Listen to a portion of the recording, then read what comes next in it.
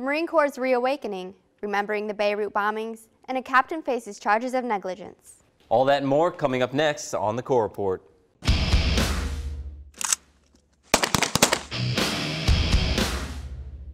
Welcome to the Corps Report. I'm Lance Corporal Allie Beiswinger.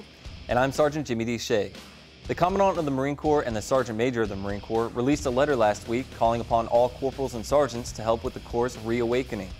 The reawakening is not meant to imply the Corps has been asleep, but rather as we transition from more than a decade of combat, we must reset and prepare for future battles. And I'll admit, when I first read the letter, it upset me.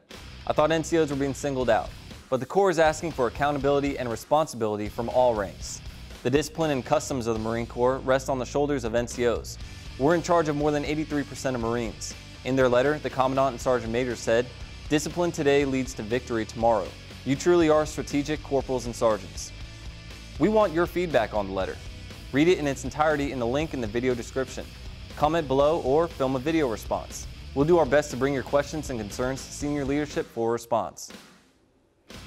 On October 23, 1983, a truck carrying 2,000 pounds of explosives crashed into a Marine barracks in Beirut, Lebanon.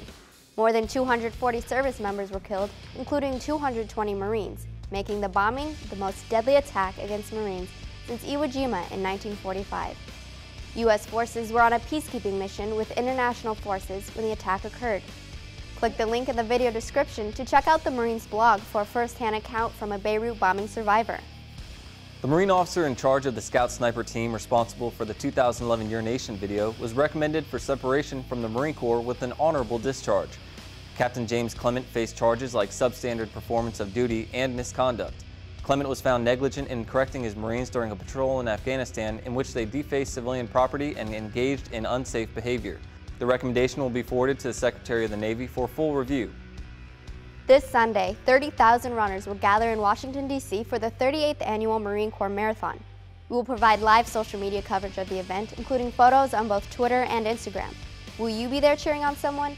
Show us. Submit your pictures and videos to hashtag 38thMCM.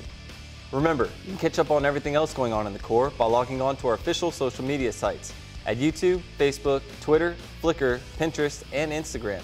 Those links are in our video description. Thanks for watching, guys. We'll see you next week right here on the Corps Report.